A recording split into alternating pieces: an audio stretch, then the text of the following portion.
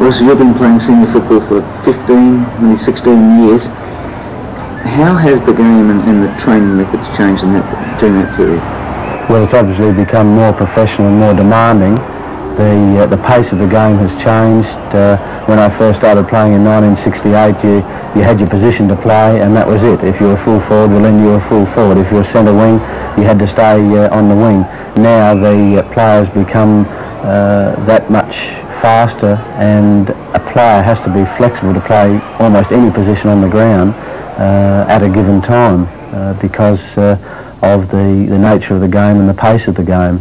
But in the early days it was sort of a centre-half back against a centre-half forward, or a half-forward flank against a half-back flank. Now when you go for the ball you could have 3 opponents. And what about training? Training, we used to come down, Bruce Light and I used to drive down from Wakery Tuesday and then train up there Thursday night, and that was it.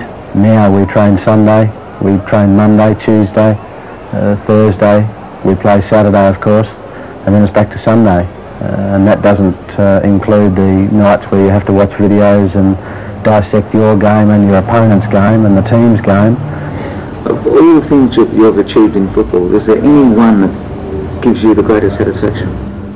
Yes, 1977 Premiership, without doubt. It's a team game, and to win that Premiership after so many lean years, about 12 years of playing league football, and to get so close, playing about 4 or 5 grand finals and never even get close to winning a Premiership, the feeling after that when that final siren rang in 77 was a real highlight, and the highlight of my career. Centre wing, Thorns couldn't complete the grab. Holtz took Ebert out of it, allowed Thorns back in. McInerney, Ebert through, Springs got him by. In trouble. Scoops out towards Johnson. Ebert putting in the supreme effort. Back to Light. He's clear at centre wing. Caldwell tears through. Ebert keeps the ball running for Port Adelaide. Into the Clark. 7-6 Port, 6-3 Glenelg. Ebert with a right in the centre of the ground. Flanked by Cunningham. Going through as well, Paul Fleischer. Back to Cunningham in the double play. The Port Adelaide Rover in towards forward. Kick into the open space. Wayne Phillips out on the lead. With Greg Phillips behind. Len Warren. Port Adelaide move it forward. Russell Ebert in the right half forward flank. Across again to Warren. Farquhar. James buttering up again. Ebert, determination on his face. Kicks the ball to a half-forward line off the ground. Just on 9 minutes of the last term played. Carey's tap away. Ebert through. He can bounce his way into attack. Carries it towards centre half-forward. Then goes for the lead of Evans. Russell Ebert, who bows and declares that a premiership is greater than his 3 Magarey medals. A 19-point margin to the Magpies, and David Johnston successfully marks. A quick play on, they have to move it. Russell Ebert, he can bounce his way into attack. Into the forward pocket he goes. Jeff Fletton is there.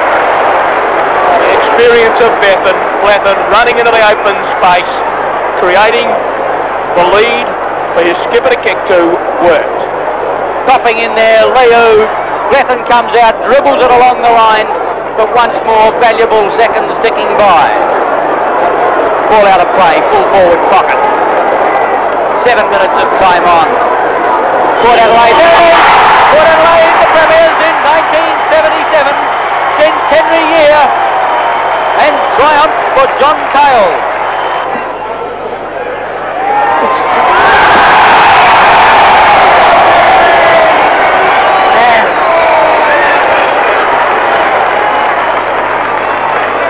Taken us a bloody long time, but by Jesus, worth it.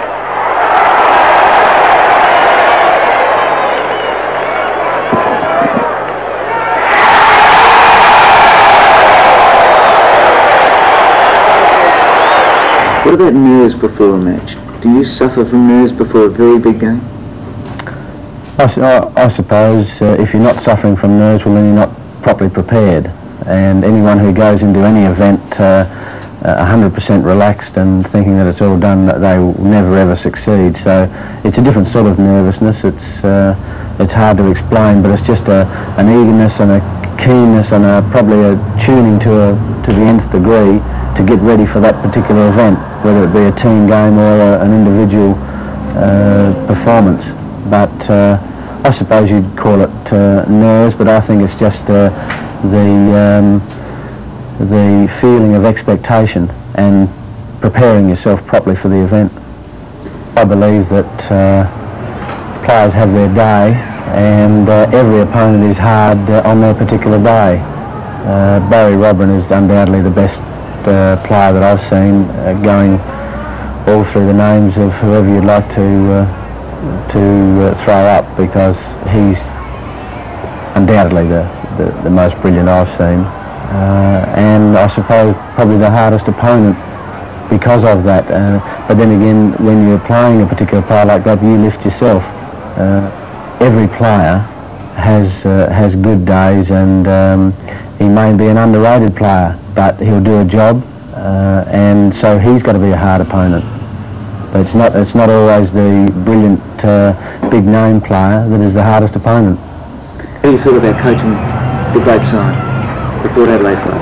Well, it certainly is an honour to coach Port Adelaide. It's an honour to coach any club, I believe, because you've been given the opportunity, and the people who elect you consider that you can do the job. And particularly with Port Adelaide, with such a tradition over the years, and the small number of personnel that really hold positions at Port Adelaide, that even brings it home more to me, the importance of the job.